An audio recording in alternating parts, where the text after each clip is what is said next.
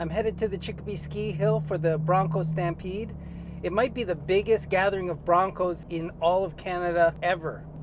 At least it's the biggest one in the Kitchener area.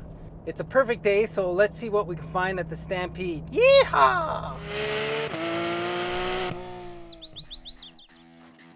Chicopee Ski Hill is one of those small little local ski hills with like 4 lifts. And Bronco Stampede is just a gathering of Broncos that's sponsored by a company called Auto IQ and a bunch of local dealerships. There's some food trucks and swag. I'm just going to walk around and see if there's any interesting builds to show you. Oh, this is interesting. Milwaukee Packout. I wonder what this is. I wonder if it has tools in it. Looks cool. This is that limited edition Bronco Everglades. Has the cool wheels, the kind of squared out arches, and that capable built-in winch bumper and the snorkel. Very cool. There's a nice Raptor. Looks pretty stock except for the wheel rings. Nice matching color. The Squatchy with the KC Highlights Gravity Pro 6 LED light bar. Almost got that for myself as well.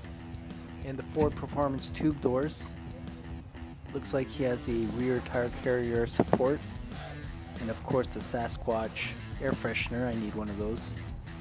Man, 37s look beefy on a 2-door. I think that might have to be my next big upgrade. Now if a color ever shouted out, look at me, this is it. It's got some fleck in the paint. Pretty eye-catching.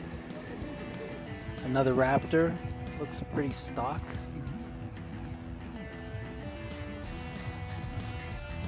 The gills, all the louvers, looks great.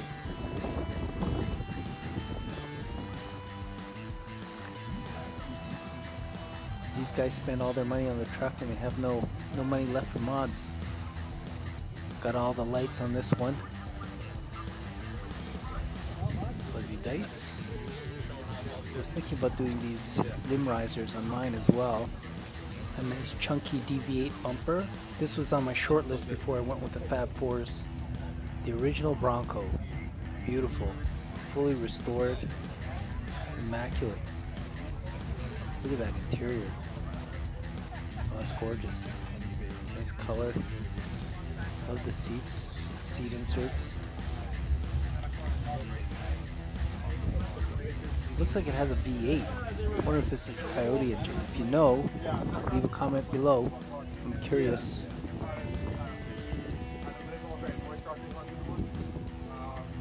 Yeah, it is way different. Wow. Beautiful. Yeah, when I got it before, with the other bumper, it was wider. It was bigger. It's crazy how valuable these things are getting now. Decked out with the Yeti fridge. Here's some 2nd gen Broncos built up. These start going up in price as well.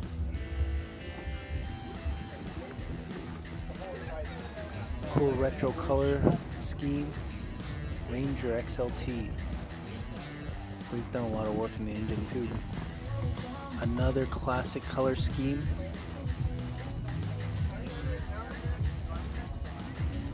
Very clean.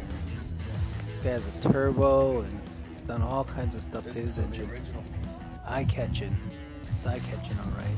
It's got the Bodyguard bumpers with the winch tucked in there. Some cool wheels. And the best thing of all, a matching toy car. Very cool.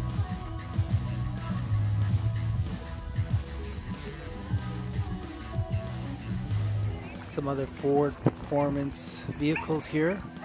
The Mustang Mach-E. How that's a Mustang, I don't know. This guy's all decked out with the off-grid trailer teardrop camper. Very cool. Shower, bed, electricity. This guy also set up for overlanding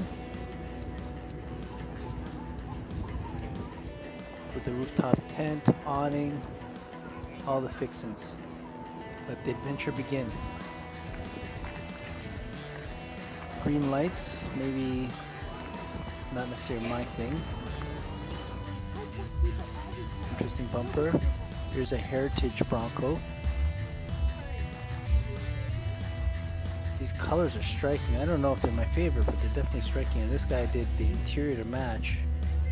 Is that stock? I doubt it. But he made it look like it's stock, and this is definitely not stock. The big red rocking there. Cool.